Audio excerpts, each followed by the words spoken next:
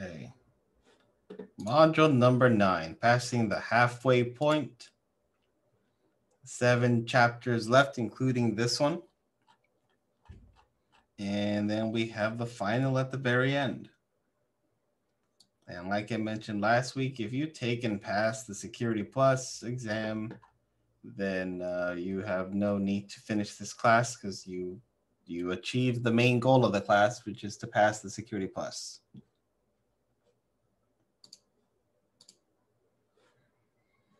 As always, I got a little picture for the week.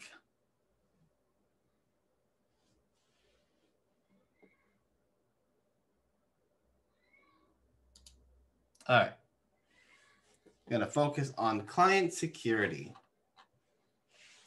because the user continues to remain our weakest link. We can put the best firewalls everywhere, the best policies everywhere. All it takes is one user to do the one thing they shouldn't and blow everything out. Starting with Secure Boot. Bypassing security on a BIOS chip has been a breeze. With the introduction of UEFI also came Secure Boot that will check the digital signature of the boot software before allowing that medium to run an operating system. If the physical hardware has changed with the hardware root of trust enabled, then it won't boot. This is not like everything else. It is not foolproof because if you enable Secure Boot but you didn't put a password into UEFI, then anybody can go in and disable it. It's a good idea to have it enabled. It's just another layer of security, another check to see that you're running a legitimate OS and not your computer maliciously booting something you shouldn't. But don't forget to put some passwords on the physical box, on the BIOS to prevent this from being changed. If you ever thought electromagnetic spying, like the keystrokes being picked up by an antenna or transmitting data from an air-gapped machine through a power supply, none of this is science fiction. It all falls under Tempest, or the telecommunications electronics material protected from emanating spurious transmission. I have 2 articles in the lecture notes that you can check out, but it is possible to detect what keystrokes are being pushed using a sensitive antenna, or being able to transmit data through a power supply. Of course, these are more extreme scenarios, like at nation state level, attacking embassies, that kind of stuff. But nonetheless, it is possible. And if you are dealing with highly sensitive information, you're gonna want to also have, we're gonna have to worry about these things.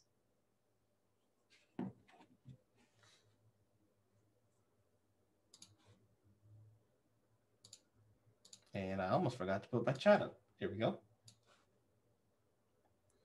A quick refresher of the various types of operating systems. Got your network OS, your server OS, workstation, appliance, kiosk, and mobile. Some general steps that can be applied to most, if not all of them.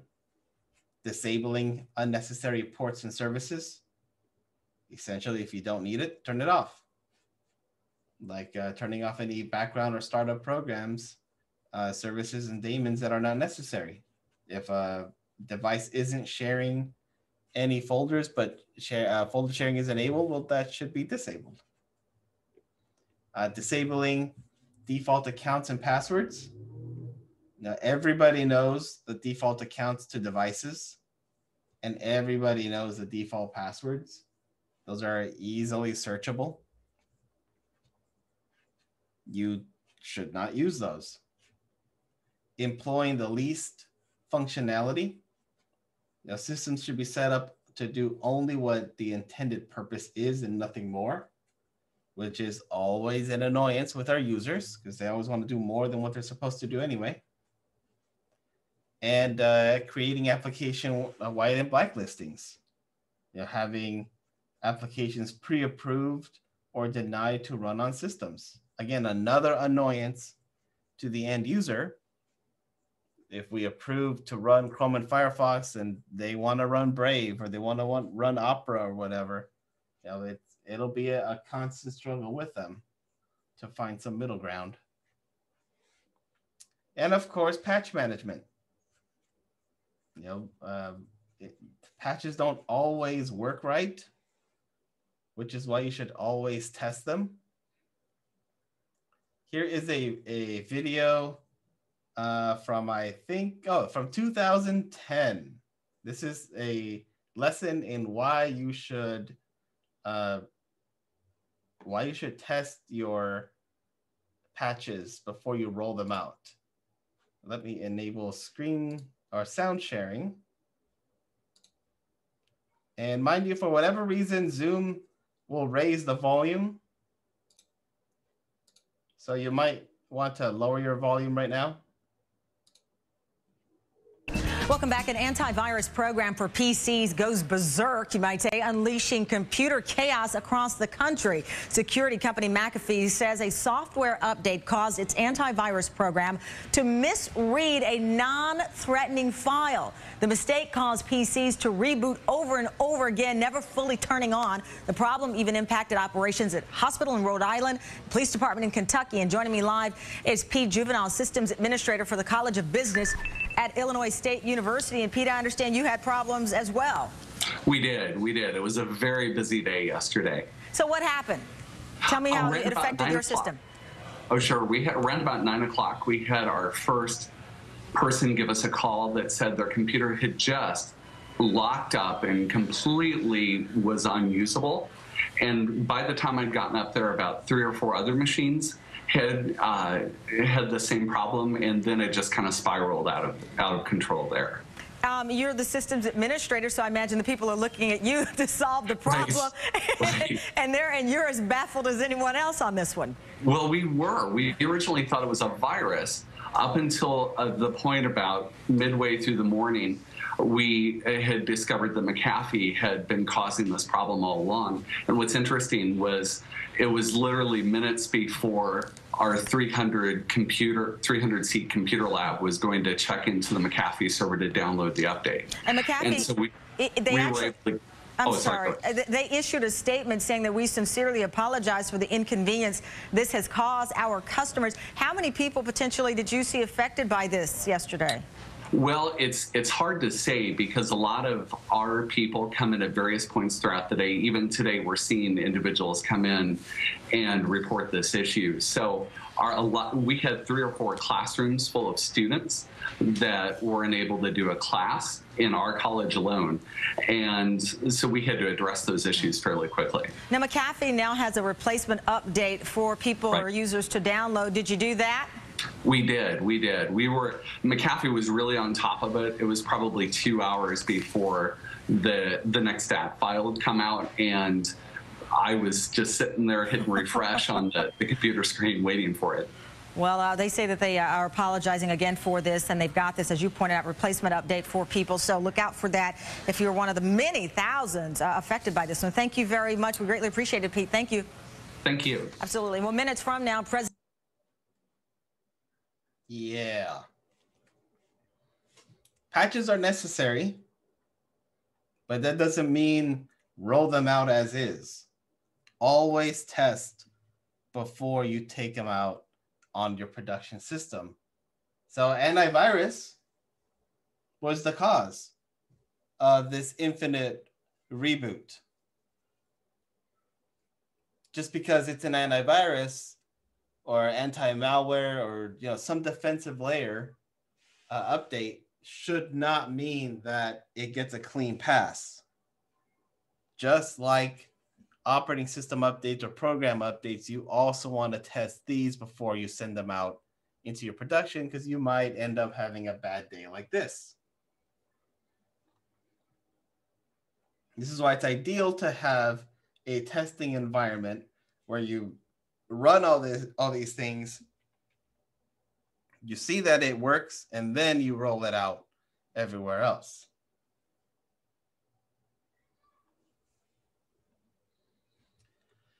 Operating system hardening is definitely an important step in creating baselines for your organization.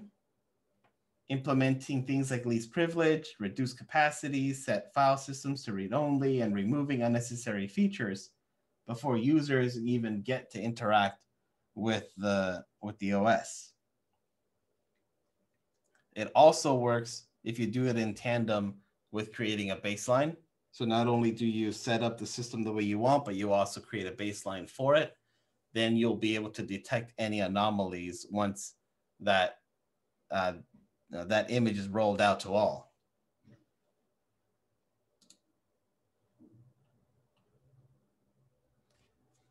Peripherals are an issue. The easiest policy is to just deny all peripheral access to any system organization wide.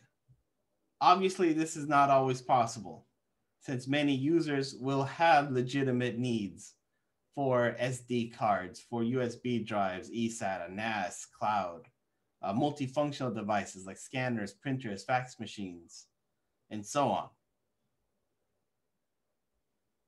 Don't just apply a blanket approach. Look at your organization or the group that you are securing, see their needs, make it, don't just go blank state, be specific in creating a policy for peripherals. They are a problem because it is totally possible to take a USB device and infect it and then cause a great infection across your organization. But don't just because of that, out of fear, close everything. Be specific to the organization you're helping.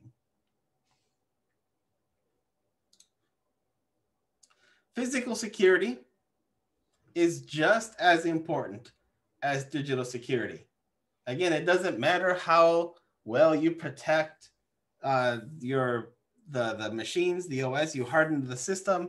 It matters nothing if a thief can grab it and run out with it and have no way to prevent that person from leaving the premises.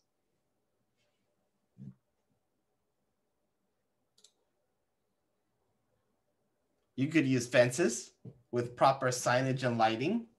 These are passive barriers to restrict unwanted individuals or vehicles from entering a secure area. Could also have cages to be used as waiting stations until a visitor is approved for entry. Could use barricades to block the passage of traffic. Could also use bollards to prevent any vehicle from ramming into a secure area. Adding with these things, you could do things like closed circuit TV to keep surveillance, motion detection sensors, and even security guards who could make split-second decisions and take appropriate action based on the threat that is incoming from the outside. And this is also not covering any of the facilities itself. Internally,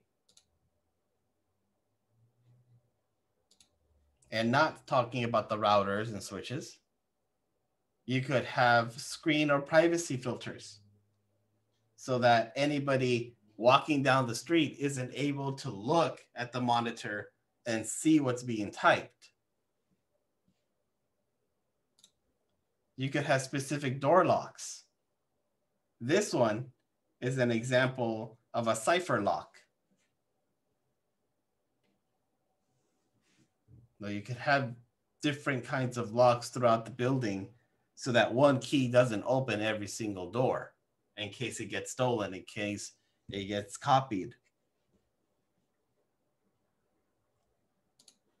Could also have man traps that separate non-secure area from secured areas, creating a physical air gap between the two. Could also use protected distribution systems or PDS to protect data that's being transmitted from being listened to outside. And also using things like cable locks to prevent desktops and laptops from being stolen and taken off premises.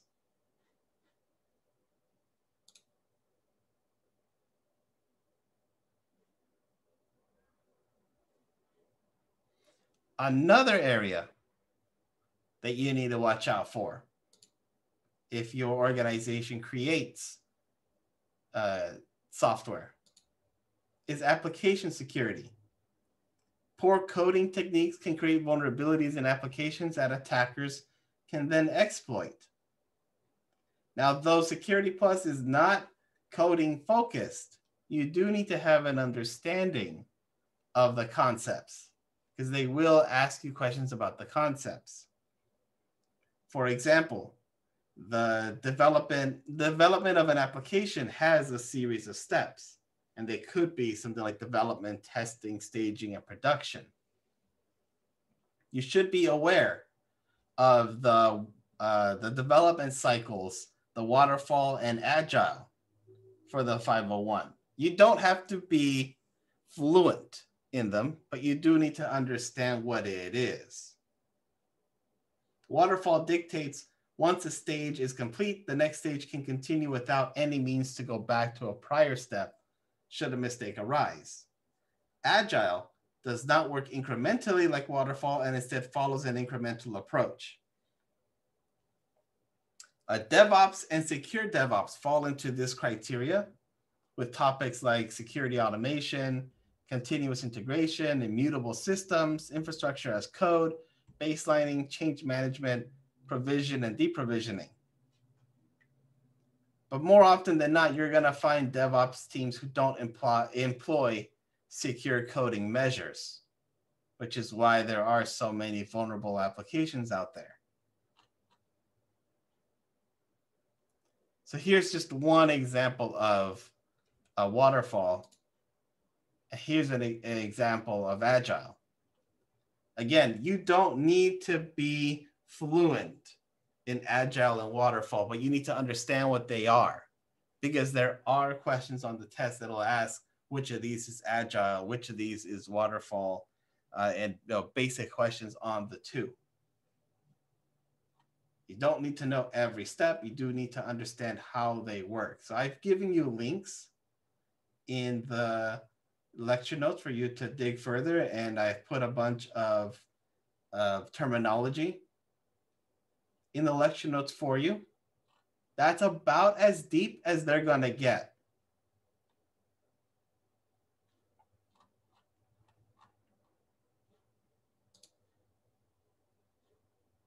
Some secure coding techniques that you will be asked about. These are some best practices to create secure applications and limit data exposure when in production. Do things like proper error handling, taking the correct steps when an error occurs so that the application doesn't abort unexpectedly. Proper input validation, as you saw with a web application. Account for errors from user input. Normalization, something that, again, you saw from web app. Organize data within database to minimize redundancy. Store procedure, having a subroutine available to all apps that access relational databases. Having code signing, digitally signing the apps cryptographically.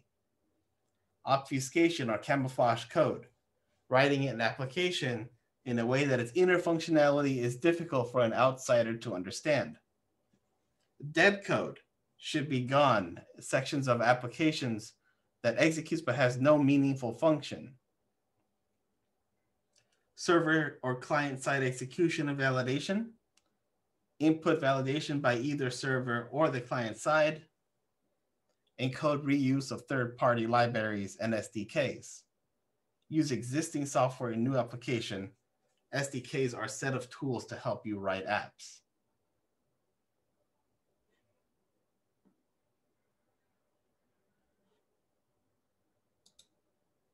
In order to test code, there are some methods outlined that show up in the test. Model verification. Test to ensure the projected application meets all specifications at that point. Compiled code testing. Search for errors that could prevent the application from properly compiling from source. Runtime code testing. Test the code live in a sandbox. Static program analyzers. Examine the software without actually running it. Fuzzing. Deliberately provide invalid, unexpected, or random data as inputs to see what errors are trapped. Stress test. Put an application under a heavy load to determine if the program is robust and can perform all error handling correctly.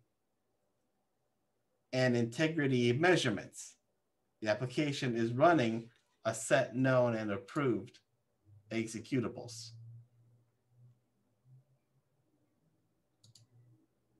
Again, it's not, you don't have to know all these things in depth, but you do need to understand these because you will see these on the test.